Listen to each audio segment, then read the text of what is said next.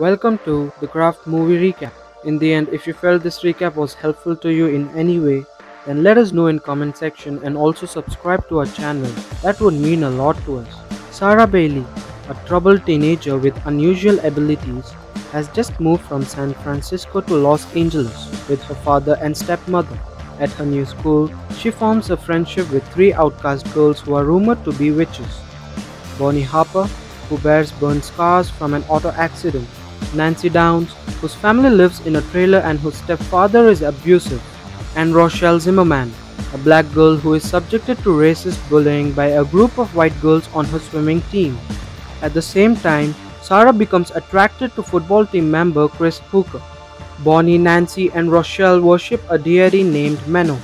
When Bonnie observes Sarah levitating a pencil in class, she and the group become convinced that Sarah is the right girl to complete their coven as the fourth, making them all powerful.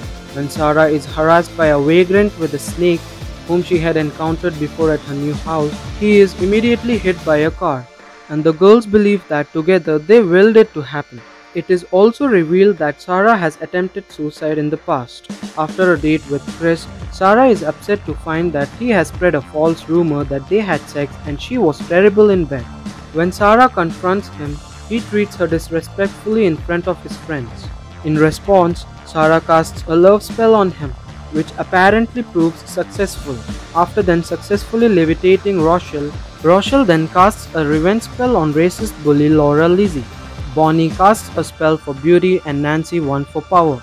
Subsequently, Laura, who had harassed Rochelle over her curly hair, begins to lose her own hair, and scars that Bonnie had on her back are successfully healed in her upcoming surgery.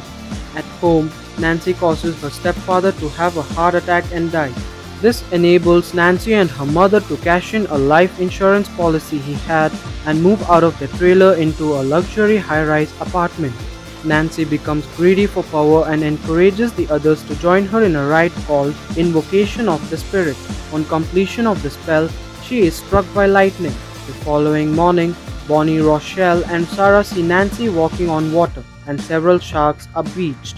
Afterwards, she lacks empathy and begins taking risks with her life and those of others. The spells that the girls cast soon lead to negative consequences. Bonnie becomes aggressively narcissistic. Rochelle finds Laura traumatized by her baldness and sobbing hysterically, and Chris attempts to rape Sarah when she rejects his continued advances. In supposed retaliation, Nancy uses a glamour spell to make herself look like Sarah and tries to fool Chris into having sex with her at a party. She is interrupted by the real Sarah, who tells Nancy to leave with her, but it becomes obvious that Nancy has unrequited feelings for Chris, and the pair have been revealed to have previously been romantically involved. The shocked Chris says to Nancy that she must be jealous, angering Nancy, who uses her power to kill Chris by hurling him out of a window. Sarah performs a binding spell to prevent Nancy from doing more harm, but it doesn't work, and the coven turns on Sarah. They invade her dreams, threaten her, and use their power of illusion to make Sarah believe that her father and stepmother have been killed in a plane crash. They torment her with visions of swarms of snakes, insects, and rats. They try to induce her to commit suicide, and Nancy cuts Sarah's wrists herself. Although she is initially terrified, Sarah successfully invokes the spirit and is able to heal herself and fight back. She scares off Bonnie and Rochelle by showing them glamours of Bonnie with her face scarred and Rochelle losing her hair like Laura, and then defeats Nancy, binding her against causing harm forever. Bonnie and Rochelle, finding their powers gone, visit Sarah to attempt reconciliation with her, only to find that Sarah wants nothing more to do with them and that Menno had taken away their powers after they abused them. Bonnie and Rochelle mutter that Sarah must have lost her powers too.